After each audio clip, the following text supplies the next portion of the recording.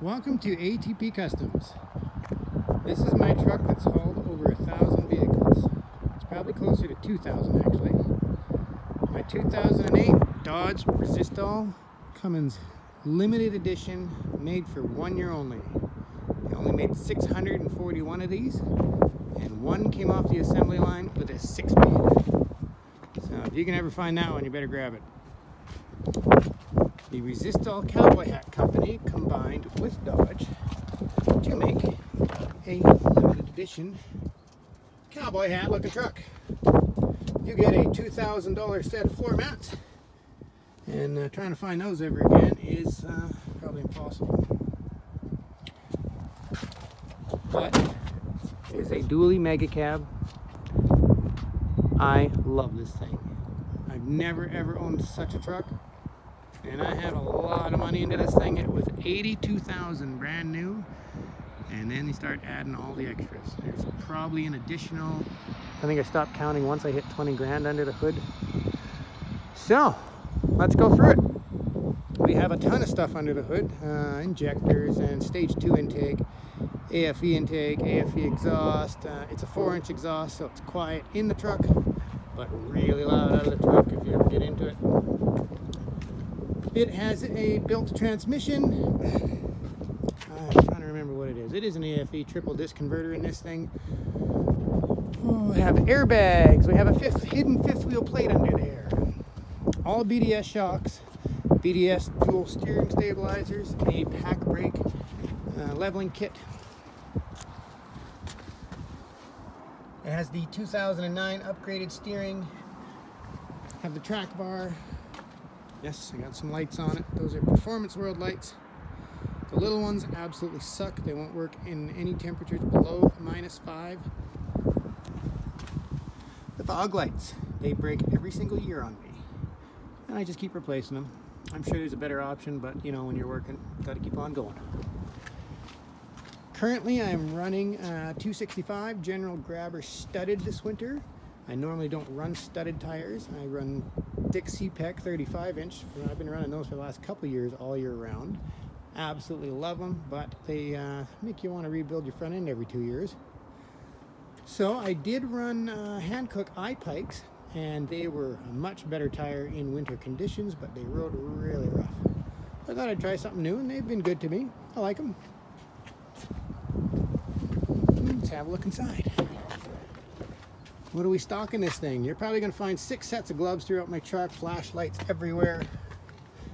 Yes, the awesome floor mats. The Mini Max programmer. That has all custom built maps from PDR Diesel. Oh yes, it does have an intercooler too. Here's my toggle switches for my lights. Has 322,433 kilometers on it. I love the triple cup holders. Yes, you always need a box of business cards from Vistaprint. The double console is awesome. CB radio, you need those on any logging roads. 6.7 Cummins, the first year of the engine brake. It has saved me a fortune in brakes. I probably haven't replaced the brakes in 5 years on this thing. Let's have a look in the back. We have lots of tools I always keep. Oh yes, these little lights pop out. We have tire puncture kits with battery cleaners, rubber cement, tape measure, pretty much everything, wire cutters. I keep lots of tools under there. I do use the Husky floor mats. We have CD case. We have a tool kit, a battery charger. Oh yeah, I usually keep my trailer battery right here, an extra one. We have a first aid kit, a winch controller, more gloves, paper towels, toilet paper. Yes, drumsticks. You gotta have drumsticks in your truck in case you need to twirl them sometimes. All right. We also have a $1,000 Pioneer head unit with GPS and rear camera. Love that thing. It's been so good to me. I've had no issues with it. Flashlight plug-in for charging your flashlights.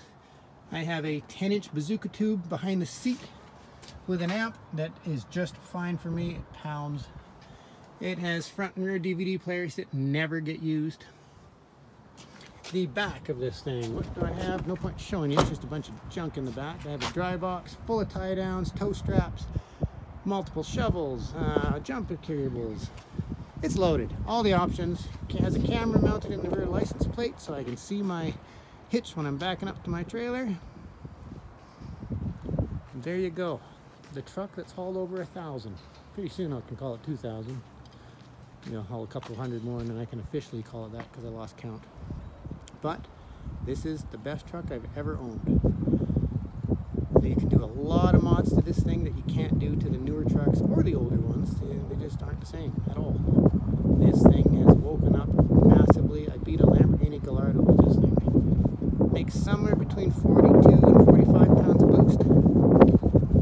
And what are the plans? I'm going to find another work truck so that I can do this one up, because I'm getting lots of rock chips. You're running 35s, the paint gets destroyed. So I'm going to paint this thing. I would like to do an 8-inch BDS coilover kit, and then I'm undecided on wheels and tires, but I am going to go with 22s. And for tires, you're kind of limited. I'd like to go bigger than 37s, but I don't want to go too wide. I'd like to stick at 1250s. Not a lot of companies make a 38 with a 1250, so I'm on the hunt for a good tire that I like better than the Dixie Pecs, and I haven't found one yet. There you go. I'm not going to show you under the hood yet, because I got tricks under there. I'll show you one day when this thing's actually in action. There you go, that's my 2008 Dodge Resistol. That is the heart of ATP, and I don't know what I would ever do with this truck off the road. That would be it for ATP. I'm glad we don't have to worry about that, because I keep spending money on it, and this thing's like brand new. Just needs paint and more tires and lift. That'll come soon. Thanks for watching.